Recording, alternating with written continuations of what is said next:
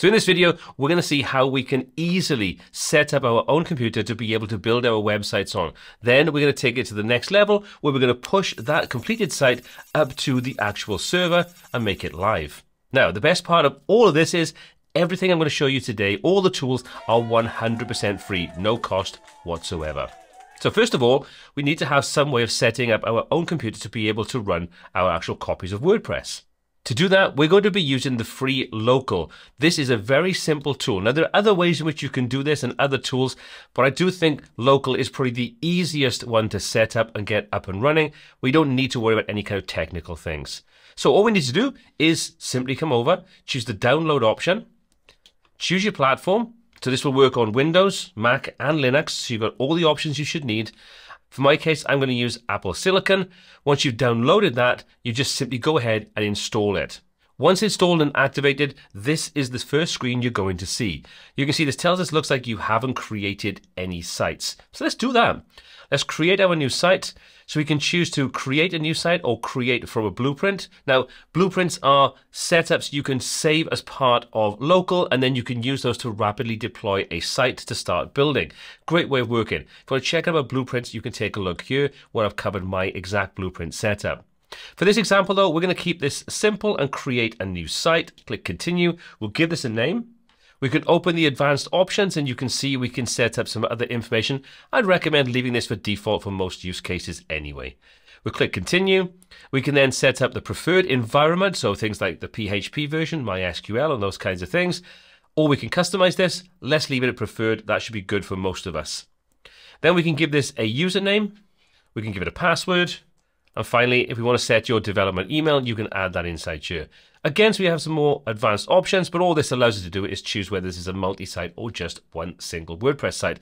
This example, it's just a standard site. So we'll click add new. And that's now going to go through, download the latest copy of WordPress, set that up on our local machine and have everything up and running in a matter of seconds. And there we go. Everything is now ready and running. Simple as that. It couldn't get much easier. So let's take a quick look at the interface so you get a feel for what you can do here. And then we'll take a look at our site and we'll take a look at how we can migrate this to the live site when everything is ready to go. So if we take a look, down the left-hand side, we've got some basic options. So we can see our local sites, which are on our computer itself. We can then go and take a look at connecting. So this is only really applicable if you're using WP Engine or Flywheel as your hosting company. If you are, then you have a nice connection to make things even easier.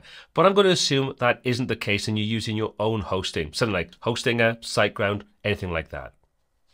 So come back, we can jump over into our blueprints. So when we create our blueprints, and like I say, a blueprint is just a collection of plugins, themes, and settings that you have all set up, ready to be able to spin up a copy of a new website and start building with everything in place, a little bit quicker work process. And you can create multiple blueprints. If you'd like a video on blueprints, let me know in the comment section below, and I'll show you how you can set everything up inside Local to work with blueprints. For now though, let's move on. Next up, you've got some add-ons. So these are add-ons you can install into Local to expand the functionality you have. So things like Image Optimizer, which could be quite useful if you want to optimize your images on your computer to save those resources before you upload it to your final website. But there's other things inside you like cloud backups, link checkers, notes, and so on. Install what you think is useful for you. Then you've got your help docs. So if you want more help or you want to ask the community, you can do that from here.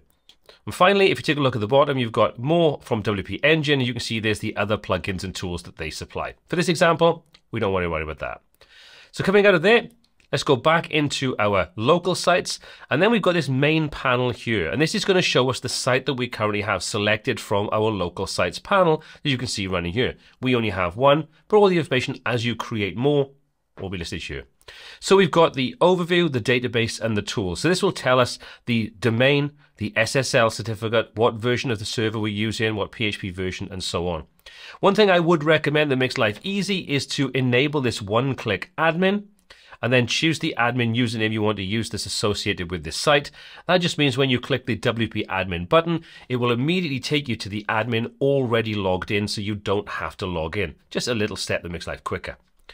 Tells you then your version of WordPress, multi-site, and so on. If you want to use Xdebug, you can do that. You can enable it here. Jump over to the database. This will show you information about your database. And if you want to, you can open up the admin at Evo to allow you to kind of work on your database itself. Finally, you've got your tools, which allows you to use MailPit for handling emails if you want to test those things out, and your live links if you want to use this to actually share live links so people can see this outside of local, actually on the internet. Great if you're working with clients. Again, if you'd like to see a video on how to use this functionality, let me know in the comment section below. Okay, so there's the basics. We can also go to the site folder, which will open up the folder on our local machine with all of our site files. You can see there's our test site. Pretty useful if you want to see what's going on, change files, upload things directly to the, all manner of things. And if you want to, you can open the site shell. Probably a little bit beyond what we want to cover in this video. Then we've got the WP admin and we've got the open site. Both will do what you'd expect them to do. WP admin with the one-click admin logs us straight in. Pretty simple and pretty useful. Clicking open site will take us over to the actual site itself. Again, pretty simple and pretty easy to work with. Now you'll also notice at the bottom we've got this pull and push. You can only use these tools if you're using WP Engine or Flywheel as your hosting account. These are not something you can use as any kind of hosting that you want to use. So just bear that in mind. And also you notice the live link. Like I say, if you want to learn about that, let me know in the comments. Finally, we can choose to start or stop any site. So if we click stop site, this individual site will stop, and then we can just open up another one and spin that up and start that up. And if we want to, we can just start the site again. So this just turns the site on and off. That's really all it does. And if you've got multiple sites running, you can stop all of them from here. Finally, if you want to add a new site, you can click the add new local site and you'll go through that same process that we've just seen. Okay, so our site is all set up using local. We've gone through the process of building everything and everything is in place in exactly the same way as you would with a normal WordPress copy on any kind of server.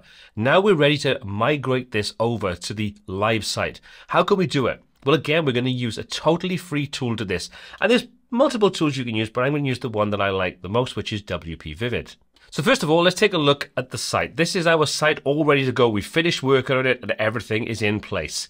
So this is the site that we have on our hosting account. It's just a blank site ready for our new fully finished website. So how do we go about actually migrating things over? It's very simple. The first thing we need to do is install a plugin. So we're going to come into our site that is finished and ready to go. This is the one that's on local. Going to come into our plugins and add a new plugin. And from there, we're going to search for WPVivid. Just install and activate that free plugin. And we now have everything in place on our finished site on local to migrate over. There's one more step before we start the process though. We need to go onto our blank site on our hosting plan, and we need to install the same plugin on there as well. So let's do that now. So there we go. I've already done the same thing, found it, installed it, and activated it. Now if we come into WPVivid Backup, you'll see there's an option here that says key. We need this. This is a very important part. We're going to click on this. We're going to set the key expiry time for 2 hours because we want to make the migration process right now and not have any kind of security issues moving forward. Click on generate, and it'll give us this unique key. All we need to do is select it and copy it, and now we can use that on our site on local to migrate over. It'll create the connection between our local site and our live domain, ready to transition everything over. Hope that makes sense. So back into our local site, back into WPVivid, what we're going to do is we're going to come into the auto migration option. We're simply going to paste that key that we've just got. So we'll just paste that. There's our key. We'll click save. And you see that now tells us it's going to migrate from our local site, which is on our local machine, over to our domain, which in this example is just a temporary domain I've got set up on some hosting. So that's all ready. We can then choose we want to transfer the database and the file, so basically everything from our site. We're going to click on clone, then transfer. Now this may take a couple of minutes depending upon how complex and how big your site is, but you can see this will give you a progress bar, and this will then create a copy of the site, then send that over to your blank site ready to complete the migration process. So we'll let that complete and then we'll move on. And there we go. One backup task is finished. So this is the first of the 2 stages. We've got a clone of this. It's been sent over to our hosting. Now we just need to restore that. So let's switch over to our live domain. Come over into our backup and restore. And all we need to do now is choose the option that says scan upload backup for received files. We'll click, And there's our file that's been transitioned over from our local machine. All we have to do is click restore. We'll click the restore button, and that will give us a confirmation and then go through the process of restoring all of this, but on our new domain, ready for our site to be pushed live. And there we go. After about 30 seconds, our site has been completed. We've been logged out because obviously we're going to have new login credentials. We can log in with the details, but let's take a quick look at the site to see that everything is up and running. And there we go. You can see if we take a look at the domain at the top, this is the new domain that we've just set up. So this is live on the internet. And as you can see, everything is in place. Our site has been transitioned over. All our content has been transitioned over. Different pages, everything is set up, ready to go. So we've seen how easy it is to be able to set up our computer using local to be able to build our websites, and then how we can use a free plugin to push everything over to our live site, ready to start actually promoting our website. Now, if you want to find out more about working with WPVivid and all the things they can do, check out this video next.